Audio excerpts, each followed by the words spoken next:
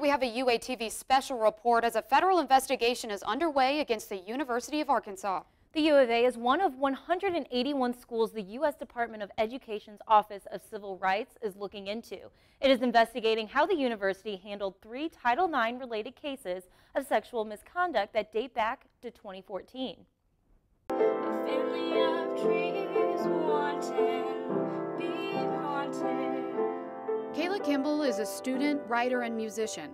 And right now she's in a legal battle with the institution she's attended for the past 4 years. Well, maybe if the police won't be able to do anything, maybe my school can do something. As a sophomore, Kimball was in a long-term relationship with another student at the University of Arkansas.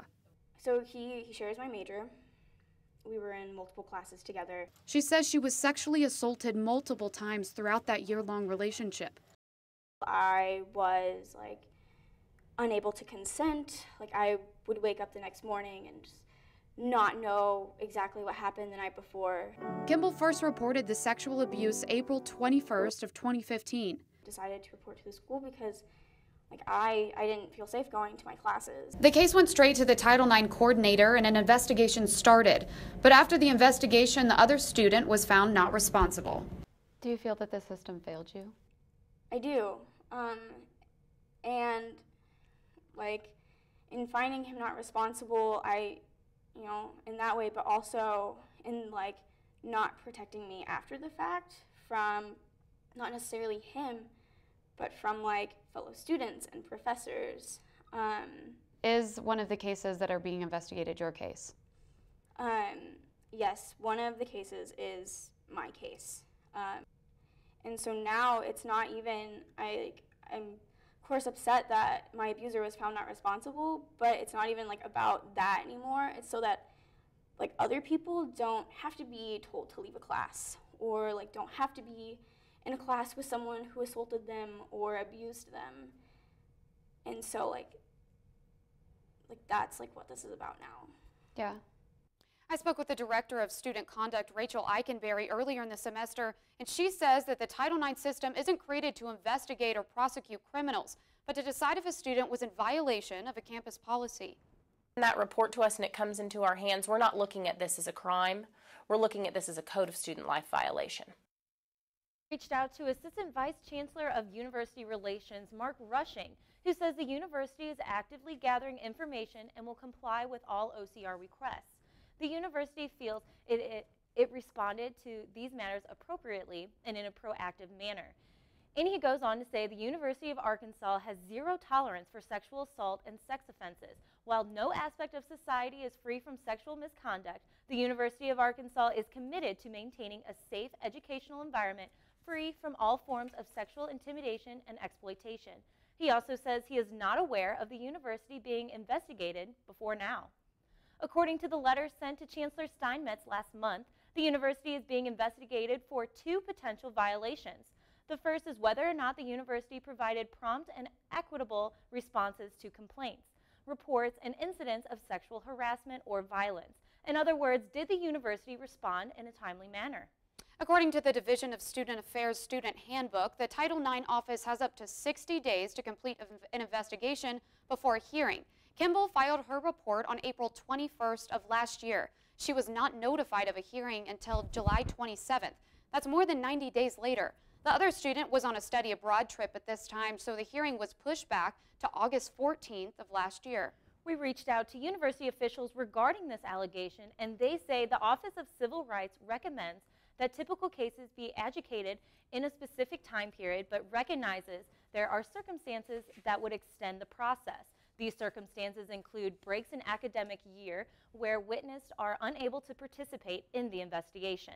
The second investigation asked whether or not this potential failure allowed any students to be subjected to a sexually hostile environment that denied or limited the students' ability to participate or benefit from the university's programs. The Title IX hearing concluded on August 21st, while the other student was found not responsible. The hearing did uphold a no-contact order.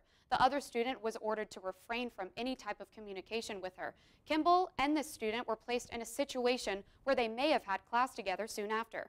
On August 31st, a university professor asked Kimball for the no contact order through emails obtained exclusively by UATV. 2 days later, Kimball received an email from this professor stating, quote, "I have decided it best that you refrain from participating in inspirational chorale this semester." When she asked for clarification, the professor stated the other student had come to him to discuss the situation 3 weeks prior and would remain in the class. It is important to note that there was a no contact order against Kimball. UATV reached out, but the professor in question was not available for comment. In response to this complaint, the university issued a response, saying the university did not deny the complainant access to any class. Kimball was eventually allowed to return to class after reaching out to the Title IX office. However, she dropped the class after her classmates made her feel uncomfortable. The U of A has kept a record of the amount of rapes that have been reported to UAPD. In 2012, 4 were reported, with 3 being in an on-campus residence facility. In 2013, 5 were reported, with all of them being in an on-campus residence facility. And in 2015, there were 3 rapes reported, with 2 reports of dating violence. So why do schools have to release this information? Well, in 1990, the Clery Act was signed into law. This requires colleges and universities, both public and private, that participate in federal student aid programs to disclose campus safety information. It also imposes certain basic requirements for handling incidents of sexual assault, stalking, domestic violence, and dating violence. State Representative Greg Leding is working on a study that examines sexual assault and rapes on college campuses. He's working to educate fellow lawmakers about the rape culture here in Arkansas. Even though he's only 8 months into his study, he says he can already tell that there's a problem. I would say it's disappointing. I don't think anybody would deny that these kinds of things haven't been happening on campus, but certainly we would hope that the campus is doing everything it can to prevent them and to respond in a proper and fair manner. Even if ultimately the Department of Education clears the university of mishandling these 3 cases, I think it's clear that the campus still has some work to do, because you have at least 3 students now who felt that they were not treated fairly and took the step of contacting the Department of Education. Says he wants to find a solution and hold the schools accountable. Researcher and University of Arkansas professor Kristen Jaskowski joined Leding's initiative last month. She's looking closely into the dynamic and demographics of assaults in hopes of finding a solution. Unfortunately, this is a huge problem, so the solution will have to be long-term and probably include a lot of large cultural changes. She says that 1 in 5 women in college will be a victim of sexual assault. According to a poll conducted by the Washington Post and the Kaiser Family Foundation, 3 in 10 college students say friends or acquaintances have told them that they're victims of sexual assault. However, 3/4 of all victims have told someone, but only 11% told the police or the institution. According to the National Sexual Violence Resource Center, rape is the most underreported crime because 63% go unreported. All this goes as the prevalence of false reporting is between 2 and 10%. The U of A isn't the only SEC school under investigation. As you can see on your screen, 5 other schools are also being investigated. These schools include the University of Tennessee, Vanderbilt, Texas A&M, LSU, and the University of Kentucky. Tennessee has 2 open investigations against it, while the other schools only have 1. And schools near the U of A that are also being investigated include Kansas, Kansas State, the University of Tulsa, and Oklahoma State.